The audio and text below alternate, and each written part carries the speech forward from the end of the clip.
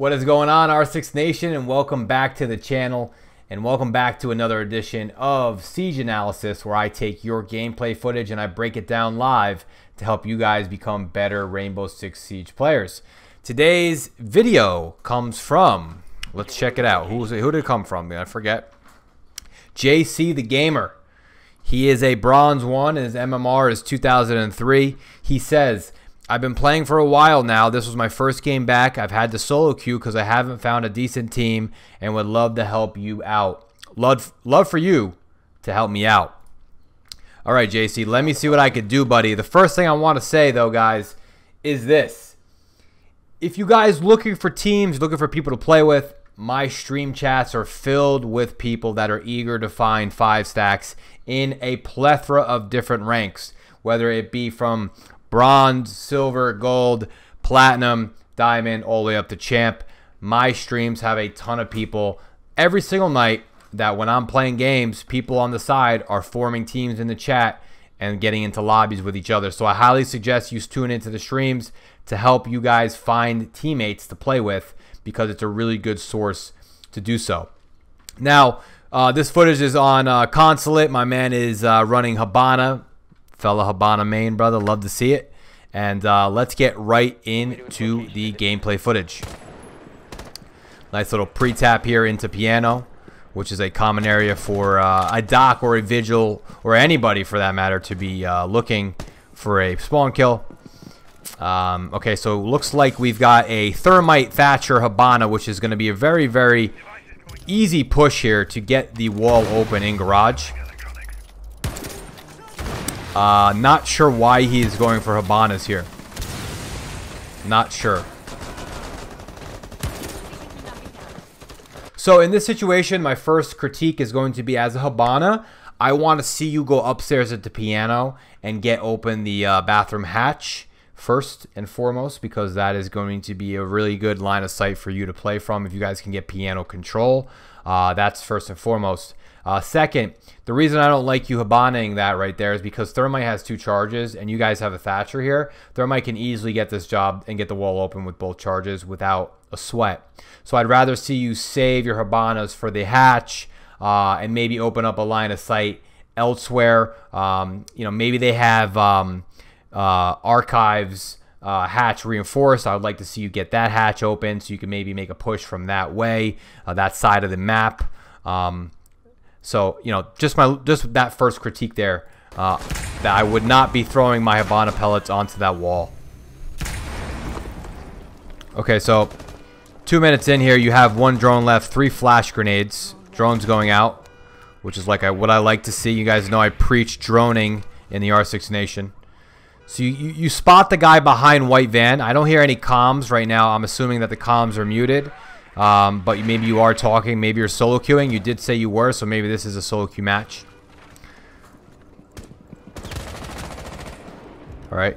Yeah, your mechanics need some work. So, first of all, I could see that maybe your sensitivity is too high.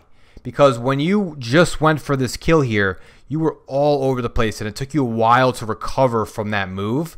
And in that situation, a team that's higher level, they're going to hear you shooting for the guy that ran out of yellow, and you're going to get shot from garage like this. You're gone.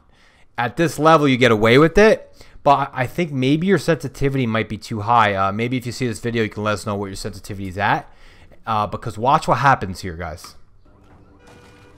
He hears the run out, and the recovery, maybe it's too slow, actually. Maybe it's too slow, because you get this kill, but then you're looking at the ground, and the recovery to go back up, the recovery from here, looking at the ground, to looking up here is where I want you to be focused immediately afterwards, because you remember there's a guy behind white van, right? So that recovery right there, that slow moving back up, you're not going to get away with at the higher rank. So maybe it's too slow. I think your sensitivity might be too slow. You might want to crank that up a little bit. My suggestion, huge tip here, guys, if you guys have slow sensitivity and your gameplay kind of looks like this, where you're moving kind of clunky, option number 1 is to put your sensitivity up 2 to 3 clicks every round.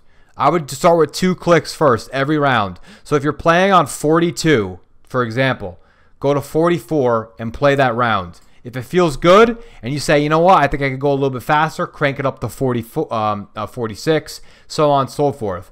The next little piece of advice I'd give you, go into your options, your controller options, and select classic, the classic controller rotation. I got this tip from Matt, who plays in my streams all the time. I was on the updated rotation, and man, from going from updated back to classic, you just move better. You're quicker. It doesn't feel as clunky. It feels like it's reacting to what you're doing on the sticks. So try that out first, guys. Use the classic controller rotation in the settings. Try that out. The diffuser has been secured. All right, so you're in a 2v4 here. It's definitely winnable. It's always winnable. 2v4s are always winnable. You're looking for a run out from top window. Thatcher, nice kill here on the Jaeger. See, nice kill right there on that dock. Great round so far, my man. No droning going on here, which is scaring me. You do hear footsteps here. Good job. Get on your drone. Always get on your drone, guys. The more information you have in Rainbow Six Siege, the better you're going to be. Now, I like this right here. He's going for the plant behind Van. Thatcher is kind of covering him. Nobody's pushing. Great plant. Run out. Good job. Now get your drone set up on bomb, which you didn't do, but that's okay. It's a tip right there. I want you to set up your drone on bomb right now because you literally, the game's over right now. You don't need to peek anything. Nice kill. Yeah, your aim and recoil needs a little bit of fine tuning. That can all come with sensitivity settings because I can tell you're a little bit choppy on your aim. It's a little bit all over the place. It's not like the recoil control is not fine and precise as you would see at the higher levels. And if you guys go back to some of the videos I created, I could show you how to control specifically the Type 89, which is a really, really difficult gun to control. But once you control it, man, this gun's a beast. Let me tell you. So I just want to see this again real quick so we can get an idea where that recoil... Yeah, so I could tell that you don't really understand that Habana recoil pattern too well because the gun is controlling you. You're not controlling the gun. So that's another tip I want you to work on is recoil control with the Type 89. Recoil control with every single gun. Learn those recoil controls and how to drag the stick down to counteract the recoil on the gun.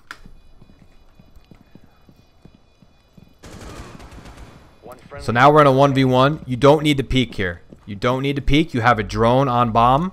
This should be a GG.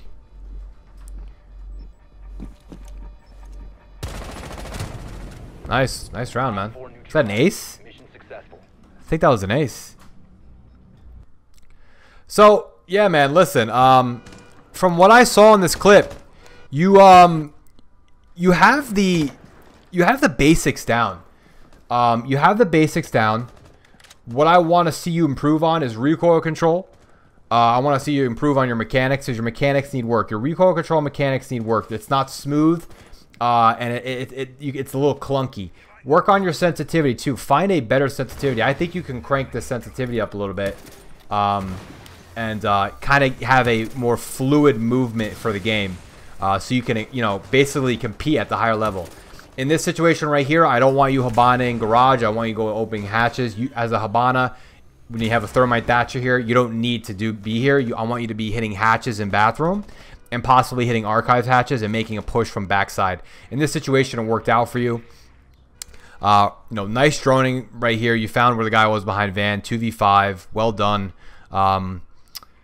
You played this round correct, but I could just see at the higher levels, it's going to be a little bit difficult for you because your mechanics are not where they need to be to compete higher. That just takes gameplay, man. That just takes playing the game, improving the game, playing at a higher level, upping that sensitivity 1 to 2 ticks every single round. You're not going to even notice it when you do it. So do that, and then focus on your crouching. It seems like your crouching is a little clunky, not smooth, and your aim, man. Your aim, your mechanics, which are 2 huge things, and that's really what takes you to the next level in Rainbow, guys. It's aim, it's mechanics, and it's having a team. Those 3 elements will get you to Diamond in no time. if you don't have aim, you're not going to be able to rank up. If you don't have good mechanics, you're not going to be able to rank up. If you don't have a teammate, a full team with comms, you're not going to be able to rank up.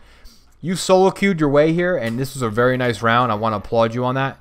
And thank you again for the footage, man. I do appreciate it. And I hope that you can rank up in Rainbow Six Siege and take these tips and work on them now, man. Take that sensitivity up. Work on those mechanics and that crouch mechanism. Maybe invest in a scuff controller so you have the ability to just click a paddle like this right here. This is a scuff controller, and there's paddles on the back of it where you just have to click this to crouch. And maybe get yourself some grips for your thumb pads. And, you know, really take your game to the next level, man. You're right there. You're on the brink, I can tell. It's hours played, brother. The more hours you play, the higher level of gameplay you play at, the better you're going to become, man. I wish you the best of luck, guys. Guys, if you want to be featured in my next Rainbow Six Siege video, please do not hesitate to send me an email to itswhatsupthough@gmail.com, and I will feature you in the next edition of Siege Analysis. You guys have a great weekend. See you later.